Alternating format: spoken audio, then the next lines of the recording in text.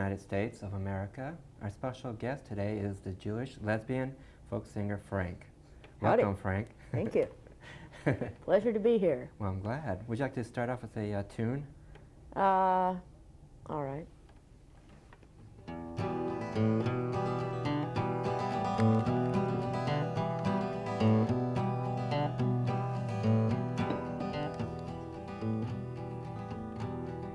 Natalie Wood is dead and so is William Holden. Natalie Wood is dead and so is William Holden. Natalie Wood is dead and so is Bill Holden. They both had some cocktails just before they died. They both had some cocktails just before they died. Bill had quite a bit, Nat just half a glass of wine. And was it just a coincidence? Was it just a coincidence? Was it just a coincidence? They both weren't found for quite some time. They both were wearing clothes that Edith had designed. One died on land and one died at sea. One died on land and one died at sea. Pray for poor RJ, pray for poor Stephanie. William Holden has gone to the great safari in the sky. And Natalie Wood is safe down at King Neptune's side. And just remember what their friend Dana Andrews said. If it hadn't been for alcohol, Nat and Bill would not be dead.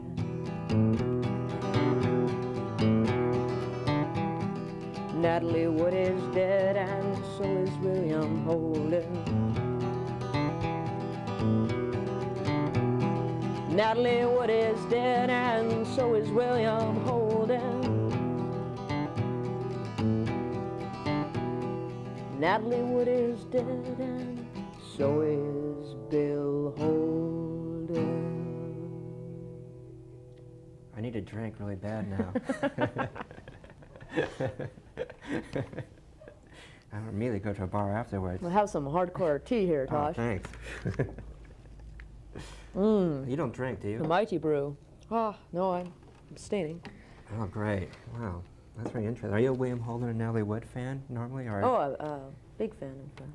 Well, did they die around the same Nat time? and Bill. Oh, yes, within weeks, if not days, I believe. It's one of those threes deaths. Yeah, it was one of those. Yeah. That's horrible. Okay, well, are you a big newspaper reader in the morning? Pretty much. I tried to subscribe at one point, and what happened was I found when I was subscribing, I wasn't really reading. I was doing a lot more stacking of paper than reading. But I have that problem myself.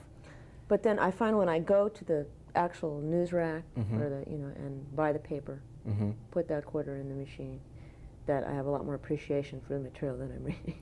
Yeah, it's funny because I feel that way too. It's when you get it by mail or service, it doesn't seem. Well, subscriptions are neat. Now, I think it's good to get subscriptions as gifts. You know, and that's somebody just gave me a subscription to Harper's, which I would never give to myself. I read Harper's. Interesting. Very good. Yes. It is a good publication. They have little blurbs of other magazines. Stuff in there. Yeah, and yeah, just thinking of magazines and subscriptions. I haven't had a subscription to a magazine since friends of my parents gave me a subscription to 17 when I was growing up, right? And I was at this party about a week and a half ago, and Rodney Bingenheimer introduced me to the editor of 17. I was just so thrilled. Well, was it Gloria? Whatever, I think so. She was wearing kind of a fancy sweatsuit, I think. Yeah, she's been in business for years. Yeah. I mean, for the Cassidys, through the Paul Yeah, Revere. Tiger Beat, and Tiger doesn't Beat, she do yeah. all of those? Yeah. She served the William Randolph Hearst of the teen market. She's gnarly. She controlled them and she broke them. It's great, you know? Glad I'm not Kirk Cameron today, right? No, it's funny because like when I go get a newspaper, it feels important going to a newsstand and getting a newspaper. And Yeah, when I'm traveling, I like to get the local yeah. papers. It's really nice. And I always like to get foreign magazines to read on the toilet. That's like, oh, Absolutely. that's right. Do you have like a little magazine rack? No, I don't. I need one. If you have a rack, send it to me. I'm going to get one for $2. Yeah? But I can't tell you because I can't advertise the store. All right, well, we'll discuss it after. We'll share secrets. We've already talked clothes here, so. Okay, what I want to know is when I first heard of you was reading Slash magazine. Your Way name, back your when. picture. Yes. Yeah. And you were in a band called Nervous Gender at the time, which I never saw Nervous Gender. They made an incredible amount of noise. That's what I hear. I heard it was like sort of a noise band. Torturous. Torturous. So what was the transition from noise band to folk singer? I mean, Well, I had how'd that always come kind of about? been a folk singer. And I had played the women coffee house, kind of. There wasn't really a circuit then, but there was a women's coffee house in town, and I would play for. I grew up in the women's community in LA, and I did most of my performing there. Then I moved to San Francisco, and I found punk rock. And it was like when the Avengers were just starting, and the Pistols were just coming over, right after the New Year, and things got wild. And then I moved back down to LA, and I joined. I just wanted to be in a band really bad. That craving. So. I went out to shows all the time by myself. I didn't know anybody, and I would just go. And Edward from Nervous Gender we bumped into each other at a show, and he liked the way I looked. He asked me if I wanted to sing for his band. You never met this person beforehand? No, That's great. And I said, sure, great. And did you so we did it, and it was synthesizers. Gosh, I'd never seen a synthesizer before in my life. It was very weird music, but I got up there and I screamed, and no, I played it, but it was. It was an interesting experience. Were you the singer? We all sang and we all played. That's interesting. Yeah. And there's no recordings of Nervous Gender. Is there any bootlegs or? There's some recordings, I think, of Nervous Gender on Subterranean Records, but I'm not on them. Oh, I see. After I left the band, you were in two other bands before then? I was in Catholic Discipline and Castration Squad, which was kind of a silly little band that did cover of Cruella de Vil. That was quite good. Some of that name makes me nervous a little bit. Great name, but the band had no politics, so I wouldn't, I wouldn't shudder if I were you. But they loved to print that, as the big lesbian was in Castration Squad.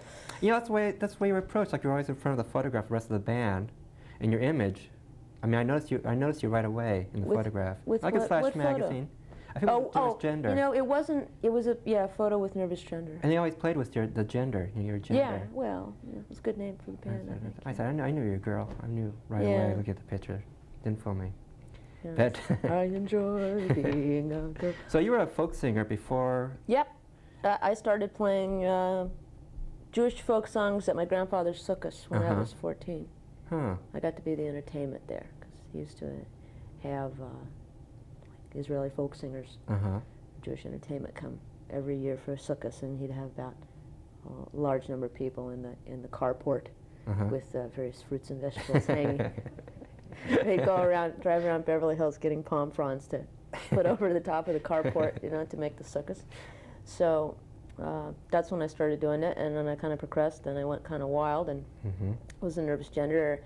And then I was in Catholic Discipline, which is the first time I ever really played electric guitar, and I really enjoyed that. I was the only woman in that band, and that was much more of a band, and I loved that band. And I thought that was great, and I had a great time in there, and I worked really hard to play the guitar, and I practiced a lot, and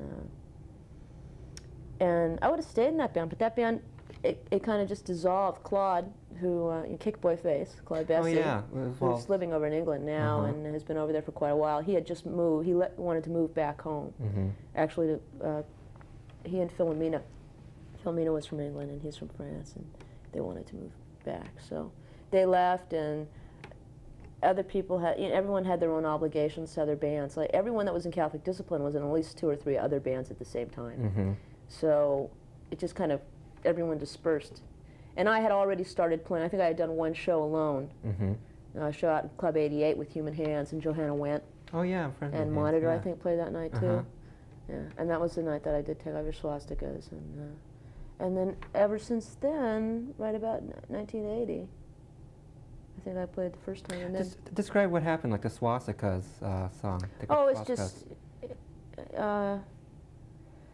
going out to a lot of clubs and things, seeing a lot of kids wearing swastikas.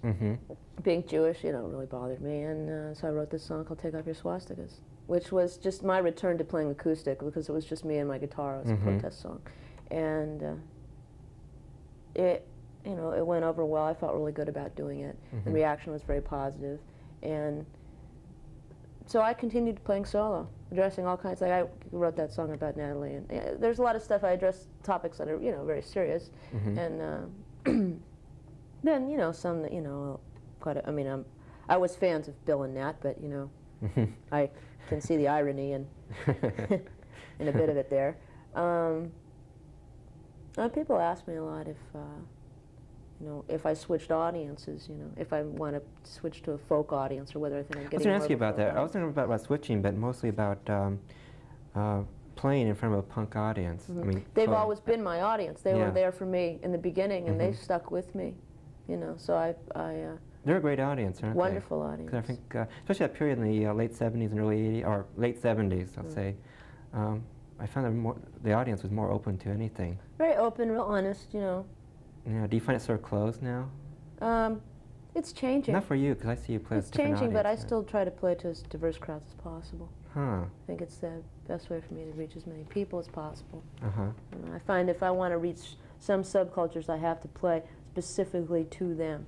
Like if I want to play to a women's audience, I have to go to a women's festival or play a women's show. Can you explain what is a women's audience or a women's show exactly? Oh, it's just a show where, like, there's a couple of festivals that happen during the year. There's the Michigan Women's Music Festival, which is in its 11th or 12th year, and last year I think there were like 6,000 women, and it's on women-owned land, and it's a women-produced, and women musicians, women do all the technical work. It's just it encompasses all aspects of women in music, and from workshops to performing. And they've got 3 stages, I think, and stages that go on during the day, and then they have an evening stage, and they have workshops about music and politics, and it's pretty interesting. So when you do a show for like a woman, for women only, or women's audience, there's men there, no men? No men. No men. At the festivals. Some women's shows, you know, are not women only, but yeah, in this festival situation, it's all women. Well, do they, do you hone your show down to like this for women? I mean, is it different from when? No, it's the same show. Same show. The women asked me the same thing. Do you change your show when you go out and play for straight audiences? I said, no, it's the same show. Well, as a TV host, I just asked you. Well, that's a good question. It's a good question. It is. Okay, what is this thing about Thomas Noguchi? What about him? What a character, eh? Tom, are you out there teaching cooking? I think he has a cook show on public access now. Does he? I heard rumors. He got his own show? I think he's so it's Tom and Yan? I think it's after this show.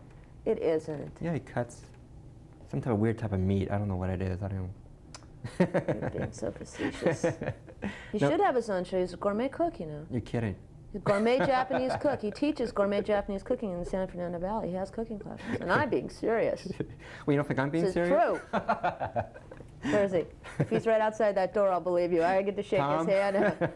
If I get to shake that hand, the hand that has cut so many. So why do you find him so interesting? Well, I find anyone that gets like kind of a total media blitz like that, that's a little bit unusual. I find, you know, it's interesting. Do you see him more as a showbiz character or as a doctor? Yes, definitely. Definitely a showbiz character. I also see him, you know, I make fun of him a little bit in the song, but I do think that, I think he was a wild guy, but I think he had, you know, the people didn't like that he had such a big mouth. They didn't like that he kind of told the truth and knew what was really going on and would let too much out. So I think that, you know, his firing was, perhaps he was careless, but perhaps, you know, he just had too big a mouth. He was just letting a little bit too much out to the real world, which made it unsafe for, you know, those people. No, those people. Well, I probably should mention he was the chief coroner of Los Angeles for years. And performed autopsies on all the big stars. All the big ones. John Belushi. And he got a little carried away, I think, because he got quoted as saying things like, you know, he was really thrilled when Bobby Kennedy got shot because, or we would like pray for like an airplane to crash so he would, you know, get some publicity. And like his big coup was RFK, you know. And then after that, you know, Marilyn and Stars Through the Ages. But I think he really has been honest with the public. I have a relative who's a hairdresser. Does his hair? Did Robert Kennedy's hair the day he got shot. Wow. Wow. Isn't that amazing? That is really amazing. That's a true story. We should change your True Stories with Tosh. There's nothing but truth here anyway. Really? That's pretty neat. Well, did you read his book? Yes. Actually, I like the first one and Corner... You wrote another one? Yes, Corner 2. You wrote Corner 2? Yeah, Corner 2. Now you're putting it on. No, I'm not. I bought it in the airport, and I left it in the pocket of the airplane seat in front of me because it was just really bad, and I thought someone else might enjoy it. It just... The books I find to be a little disappointing. Yeah. I would much rather see him do like a video docudrama and talk in his own little way. Well, that show, what's that show? It's based on him. Quincy? Yeah, it is based on him. Is it not based on him? It sure is. Except Jack Klugman doesn't look exactly the same. No, but you've got Robert Ito in there. Well, you are a fan. He's the brains behind it anyway. Robert Ito, Sam, you know. Sam behind the microscope. Okay, you have toured through Europe. Through England and France. Okay, England and France. Now, especially in France, was there like a language problem or just a cultural? France was kind of interesting. I was on tour with the Pogues, who are an Irish folk band, and I did 5 dates in France with them. And I don't know if it was maybe there was a language barrier. My record wasn't really out yet in France. They hadn't really done much to publicize me yet in France, and so it was interesting. The small towns like in Lyon and Rennes, the shows there were really wonderful. In Paris, it was just like 2,500 drunken French people wanting to see the Pogues real bad. So when I was on stage, I found little wads of paper on fire, like sailing past my head, fireballs and a lot of raucous, you know, French kind of. I'm not surprised about that. No, it was an interesting experience, though. The smaller clubs and the smaller audiences were really, really warm, and those shows went rather well. But I'm sure there was the language barrier. Although I sat backstage and talked to someone, I mean, in like Pidgin French and Pidgin English about everything from TV to history backstage. And I really enjoyed traveling because you get a chance to really talk to a lot of people, find out like, you know, the way they grew up, how they went to school, what they were taught, and it's really, it's great. Yeah, I love that. But so France was, you know, was different. It was very different, really pretty. So the audience understood what you were singing about? Or? Sometimes. It seemed like they did at the smaller shows. It really did. And do you give, because a lot of your songs are real sort of local and topical. Yeah. Like Help from Gucci or. Right. Well, I did I do Gucci on the tour? I didn't do it a whole lot, not unless people really requested it. Like in the English audiences, I did more of the, and I spent a lot of time when I play outside of the country, especially explaining the origins of the song, so people really know what they're hearing about, because it is very local. If you know, if you're here, I don't have to explain anything. You get all the jokes. But so you have no translator. On the other side of the stage. At the women's festivals, I do have really signed. Yeah, very they always have signed interpreters. Okay, now when I listened to your first your record, you only have one album out, The Folksinger. Another one soon to come. Great. I really don't know anything about your background. You know, I didn't read any press releases or anything, but I got a sense of you're very health conscious. Not health conscious, but like very you admire bodies. Oh, I admire. Like Amazon. I have like Amazon's as a tribute to sportswomen. And it's not only like a sexual thing, but it's also like a really like a health, vital life. Well, yeah, like those women jocks are pretty great. Yeah. I think what kind of swayed me there is I have always admired athletes. I've always been kind of I wouldn't say mediocre one, but I have to work real hard to be anywhere near good. You know. I swim on a swim team. Let's ask you about another that. one of the songs on the record is called One of the Girls. And that really, gosh, you know, I'm forever indebted to swimming. It really changed my life a lot. And how? I was going to ask you how. Well, it did make me more health conscious, but it gave me more of a perspective of the real world and fitting into the real world, that real straight, some kind, you know, blonde surfer kind of California world. And I'd always been kind of a loner and kind of on the outside, in the outer subcultures, and here I was, like in this mainstream California college, kind of on the swim team with all these kind of regular folks that were really, you know, we had a lot in common and a lot not in common. I mean, a lot of differences were very apparent, and it was really quite an education. These people became like a family to me, and it just was a lot of breaking down of stereotypes. By when you swim with someone, when you're on a team, the workouts are so intense. You spend so much time together that you can't help but get to know, you know, really what people really like. I mean, like all the surface crap is just really pushed out of the way, and it's a real bonding experience. So it just was real eye-opening for me, and I think for them too. And it was a real educational experience. And plus, it got me really healthy and gave me a real like team spirit and a real sense of family. You feel like one of the girls. Exactly. Can really you do another song? Should I do one of the girls? I think that's how appropriate. Hey, let's do that one. That's my favorite one, anyway, I must say.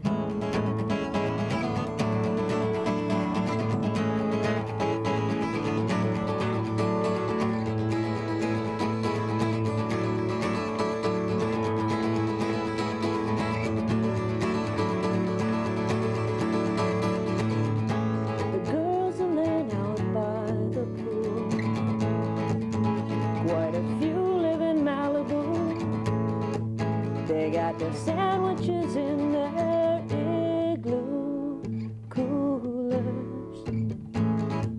The guys are laying out their pretty buff dudes. Me, I'm working on my tan too. Every day we get up at 5, jump in the pool, practice our butterfly. Swimming till we're dead, run to the showers, shampoo each other's hair. Jen, Jenny, Tana, Pam, and Debbie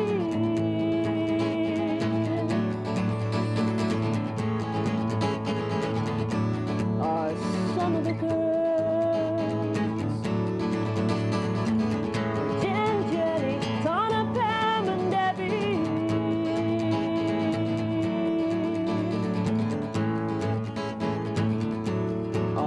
some of the girls.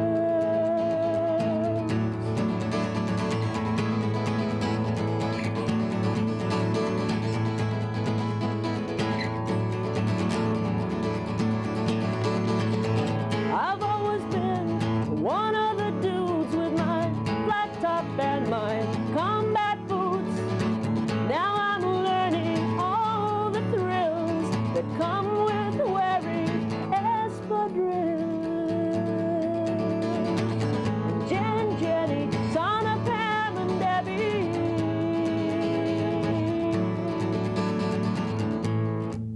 They're trying to get me to shave my legs. Jen, Jenny, Tana, Pam, and Debbie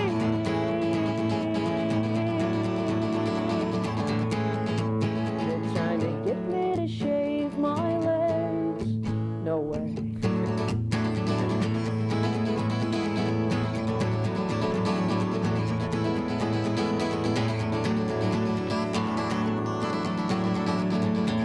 Elena's got a bionic kidney.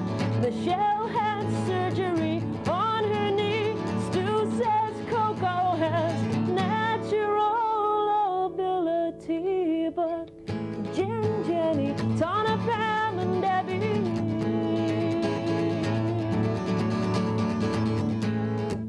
they're trying to get me into a bikini.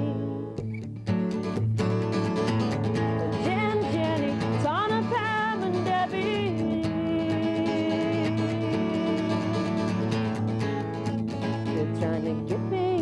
into a bikini, but it's not me.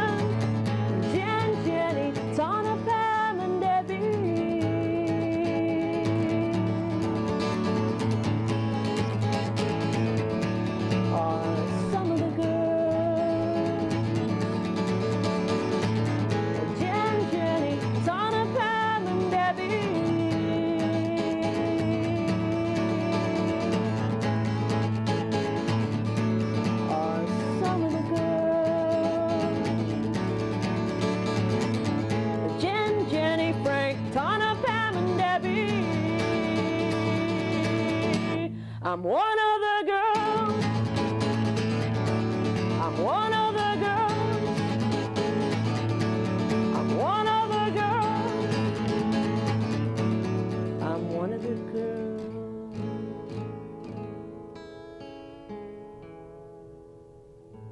Great. Okay, do you want to have a comic book based on your life, like the Adventures of Phranc? That would be great. Maybe like Actually, I would like to have a movie made with Patty Duke as my mother. You know, maybe it could be arranged. Yeah. AMLA. Yeah, well, I'm gonna get you guys. I love Patty Duke. I just think she's a genius. Great. Genius is too small a word. Yeah, big genius. He really is. We'll have to say farewell now. Yeah? It's Tosh, a pleasure. it's been swell, and your It's been tea's swell. great, really. Well, thank you very much. We take great pride in it. Farewell, America, and get well, Myra. Bye-bye. So long.